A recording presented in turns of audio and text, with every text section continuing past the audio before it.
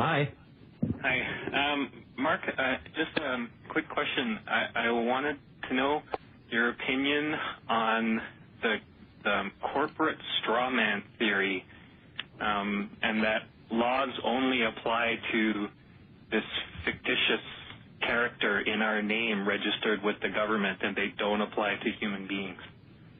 I do not believe that laws, which are just scribbles on paper, apply to anyone. And the foundation, anything that's based on a foundation that the government can be legitimate, or that there are citizens and states, is faulty. It's just false on its face. It's also I mean, there's so many ways to go about showing it's not true. I don't think that they got together and said, hey, you know what we're going to do? We can trick these people into the people who believe that we here work for them. We can trick them into paying us by putting their name in all caps. It has no merit, I think, whatsoever. They're a violent group of men and women providing a service. You pay or get shot. And whether your name is in all caps doesn't change anything. Well, there's this guy up in Canada. His name is Robert Menard. And he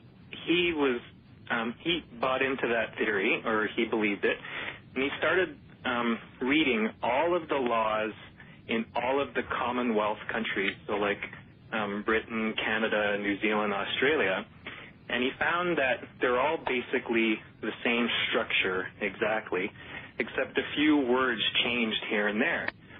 And what he found was that in the Criminal Code of Canada, Sections 126 and 127 basically say you can disobey any law of Canada if you have a lawful excuse. So then he compared this to other statutes over the Commonwealth, and he found that the word lawful excuse is actually, in other countries, is a claim of right. So what he did was he sent a notice of understanding. You got to make it quick. We got about a minute and a half left. He sent a notice of understanding and a claim of right to the heads of government in their private capacity, basically saying, I understand that all of these words written on all of these laws don't apply to me, and I claim the right to not be governed. And since then, what he's found that when he gets stopped by police or anything like that, what shows up in the computer is no statutory charges without the express written consent of the Attorney General of Canada. Well, that's something I have to see some evidence for. It's on its face, it sounds highly unlikely and goes against the very nature of government. And I tend to believe that things have to act according to their nature. But I do appreciate the call. You have to email me off there and let me so I can get more information on that. But I do appreciate the call, Tim. Tim in Montreal. Thank you. All right, that's the end of the first hour here, the new No State Project here on the We the People Radio Network. We'll be back in just a few moments. If you want to join us, you can call in at 888-202-1984 or use 512-646-1984 if you live in the Austin, Texas area. I've got a couple of other callers. I just want you to be patient. We'll get to you right after this break, so don't go anywhere. We'll be right back.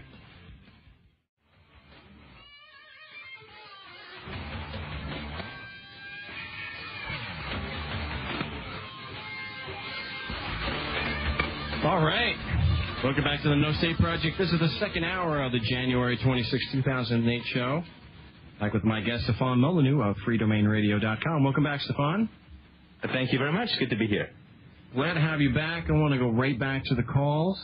And one of the things, before I bring it up, one of the things, you hear things like this all the time. And just want to throw this out because I've been on a few I've had a few times where I was stopped by, a cop. And some of them, I was able to drive away no problem, and not all of them, but a few not. I don't know. I'm a skeptic by nature, and the idea that it comes up on the computer that no statutory charges unless it's in writing. I mean, would the cop go to the car and tell this guy? It came up on my computer, sir, that it said. I'm doubting that. I just have a hard time believing that the cop is going to just go to the car and tell him, by the way, my computer says that, unless I can't charge you with a statutory violation unless you give it to me permission in writing to do so. It just doesn't sound too likely. So. But yeah, I must say I call urban myth on that one for sure. Yeah, I'd have to see some evidence of that, and so it just. And if there is evidence, I'm all over it. Yeah, set up my fiefdom of Stephistan, and I'm good to go.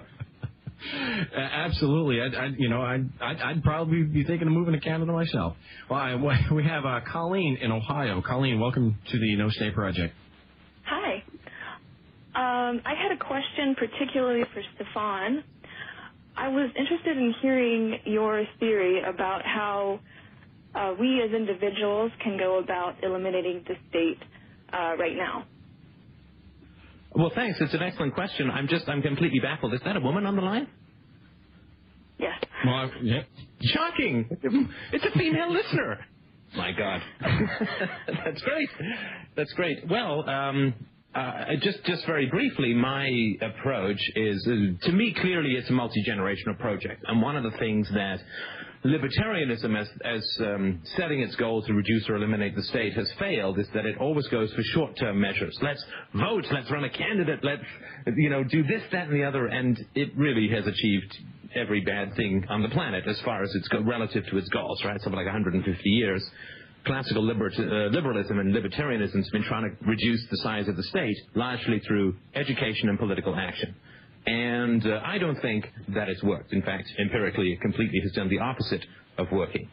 So my approach is to take the principles that we know would work in a free society, no unchosen positive obligations, voluntarism, and a staunch sort of commitment to integrity and virtue and self-esteem and philosophy and so on. So you don't have to wait for Ron Paul to set you free, which is never going to happen anyway, and you don't have to wait for the government to lower taxes, which is never going to happen anyway, at least not in any way that we can control. But what you have to do is take the basic principles of libertarianism and apply them to your own life, and realize that in your own life there is no positive obligations that you are bound to, other than contracts that you sign up for yourself and so on. And what that means is that you are not bound or obligated to spend time with anybody. If you don't like your parents, well, you can sit down and talk with them, but then if you can't work it out, there's no positive obligations to spend time with your parents or your siblings or friends that you've had who maybe you don't see eye to eye with anymore in terms of philosophy or ethics. So you can do an enormous amount to bring around a non-obligatory society called you, or Uistan, or I called it Utopia, like Y-O-Utopia. And you can bring that about, and that's sort of what I've been working on for the past 10 years or so. And it's an absolutely beautiful and wonderful place to be when you take those principles that fuel and fund the libertarian ethic and apply it to within your own life. And you create a stateless society of your circle. And that is a beautiful thing. It's completely under your control. You don't have to run around giving money to political candidates and hammering in lawn signs and doing all that nonsense. But you can bring the basic principles of a voluntary society completely to bear in your own life, tomorrow, today, tonight. And that's the approach that I've taken, and that's sort of what I advocate at freedomainradio.com. And that has worked beautifully for me. It's worked very well for other people and so on. Does that sort of answer your question about the ways that and I think through that process we'll show how voluntarism works really well, and that way we will spread it much more effectively than using merely intellectual arguments. Does that sort of answer your question? Oh, yeah, sure. I think it's a fabulous answer. Thanks so much. Thanks. The check's in the mail. I think I did get your address, so I appreciate the question. All right, we'll appreciate the call.